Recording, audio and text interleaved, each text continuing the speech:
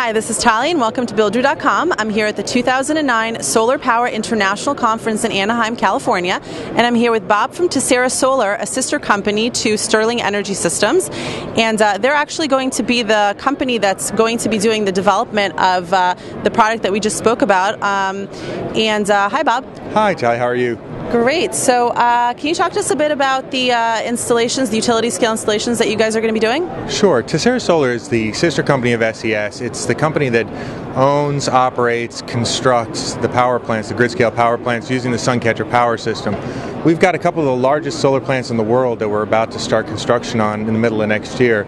We have one in Imperial Valley, California that's 750 megawatts. We have another one we call Calico up in the Mohave Desert that's 850 megawatts. And then we have a third plant in Texas that's 50 megawatts. And all of those are going to enter construction next year. It's a very exciting time for the company as we move forward and get to the point where we're starting to actually deploy this technology now in the field at massive scale. Right now we have under construction a small site called Maricopa Solar in Phoenix. And that's a pretty exciting site because it's just 1.5 megawatts, but it's demonstrating the technology at a grid scale and with a grid off-taker. That's being purchased by Salt River Project in Arizona. And as you can see from the people behind us, lots and lots of interest in this technology because it really is a breakthrough in the solar field. So from a utility perspective, what are the advantages of using this product? Sure. This is really a very, very good solution for utility scale solar, and there's a lot of technical reasons why. Some of them include the fact that we make three-phase AC power, which is what the grid runs off of. So it's pretty important when we're not having to go through an inverter. There's a lot of technical reasons around how we have thermal inertia, which means that if a cloud comes over, we don't go off sun immediately, and utilities like that a lot. It helps to integrate it into the grid. But perhaps most importantly, it's just the basic stuff that you've heard probably from Jeff and from Brian, which is just lowest cost solar and at grid scale, and being able to be made 90% in the North America matters to utilities here. So there's just some real basic stuff. And then of course it's all about water. Water, water, water. We're in places that are pretty arid, and so not drawing water in to use for power plants, but keeping water for drinking water and for agricultural uses, that makes a big difference for utilities and for the communities that they're in. Wonderful. And how scalable is this product? This product is probably one of the most scalable products out there in the solar industry, and the reason why is that we build in the automotive supply chain. What that means is that, think about this, Detroit made 2 years ago 17 million cars. Last year they made about 10 million cars. So when we talk about making 100,000 SunCatchers, it's no big deal for Detroit to make 100,000 SunCatchers, even though that would be 2.5 gigawatts of solar. So our supply chain is one of the most scalable in the industry because we're relying on Detroit to scale up with us. And from a development perspective, as far as time to get this actually up and running, how does it compare with other solar alternatives? Sure. To build a plant, we've got a very, very attractive build program because we can commission in 9 megawatt blocks. What that means is that even on a big 300 or 700 megawatt facility, we'll start producing power within a couple of months of starting to build. And that power will go straight into the grid, and then we just add to it as we go.